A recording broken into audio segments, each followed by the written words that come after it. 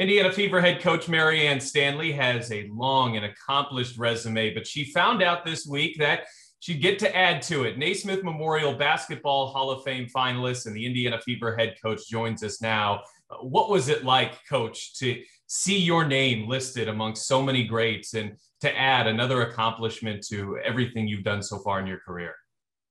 Well, Pat, obviously an exciting moment, but a truly humbling moment in my life to be considered seriously as a finalist for the Naismith Basketball Hall of Fame is an incredible honor. And again, just a distinction that, as a young person, I couldn't even imagine. I've spent my life in basketball, and to have my work and what I do recognized in this way is really humbling. And I'm certainly thrilled to be included in the same sentence with some of the other finalists and honorees.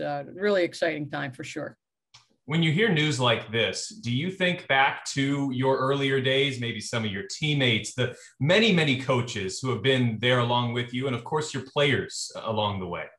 Oh, absolutely. I mean, basketball is a team event, and no one achieves any type of accolades or any type of success without understanding intrinsically that this is a group effort, and without your teammates and your coaches and the people surrounding you, the supporting cast, no one can achieve anything of substance, really. So I've spent the last 24, 48 hours just reminiscing and thinking about all the people I want to thank, and the list is a mile long. So but really I've been blessed to be able to work with and to help mentor and be mentored by some of the best people in the business, in my opinion, and people that I have formed really great lifelong friendships with. So really, it's a lot of fun along with the excitement. And I feel an indebtedness to everybody that I've worked with and had the opportunity to share this journey with.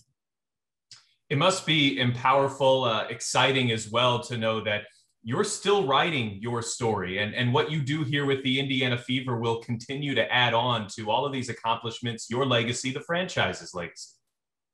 Yeah, that is. It's different for sure. I mean, I've just had an incredible opportunity in my life. I started my first time I played basketball, I was 6 years old, if you can believe it. I happened to grow up in Upper Darby, Pennsylvania, right outside of Philly. And there was a playground across the street. And every waking day, when I would look out the window and there's that basketball court calling me, at the playground. And so when I was 6, my father's twin brother, my uncle, took me out there and showed me how to shoot. Of course, I was so little, I could hardly reach the basket. So I always teased Rick Barry, because Rick used to shoot two-handed, underhanded from the free throw line. Well, when I first started shooting, that's how I had to shoot, because I couldn't reach. So it's been a love affair ever since. So I'm just happy to still be at it and enjoying what I'm doing, and just, of course, thrilled to be here in Indiana with the Fever. Well, we certainly will hope to hear the good news that your name is called at a future date, but even to reach this step is a remarkable accomplishment. Coach Stanley, congratulations on behalf of everybody from the Indiana Fever.